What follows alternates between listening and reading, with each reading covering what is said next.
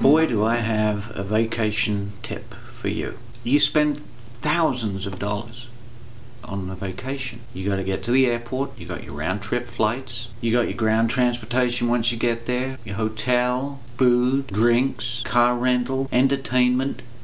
It all adds up, right? So at the end of spending those thousands, after a week or two, you're left with your memories, which are very difficult to share with family and friends, and in many cases photographs, and in some cases video. You know, I, along with many other people, have chosen to begin using the phone for the videos and the photographs because these little lenses are so much better than they used to be, and the video is HD video. I mean, it's fantastic. The downside to that is the lenses are not very wide, so unless you have arms like a gorilla, when you're filming yourself, basically your heads dominate the shot.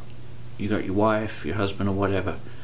You're in the shot, and you have a little bit of the scene surrounding these giant heads. Okay, you got to remember that a vacation is a destination. Okay, that's the point of a vacation. So if you're going to take photographs and video on vacation, you want to capture mainly the destination and have yourselves as a part of the scene, but not dominating it. A solution to the problem, very, very inexpensive, is from FastCap.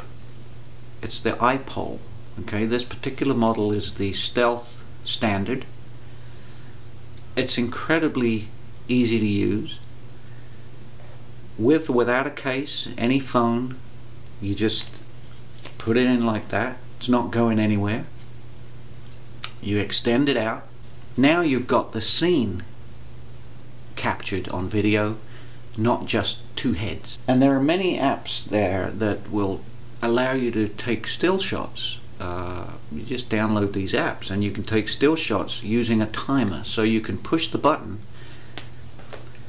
Right? You push the button and then you extend it out all the way out, and then you can have this picture taken of you like somebody else took the picture, right? But you took it. I mean, it's common practice to ask a waiter or a waitress to say, could you take a picture of us? You know, that's different. But if you're on the beach, you know, people are relaxing, you know, they don't want to be bothered, especially if you want to shoot video.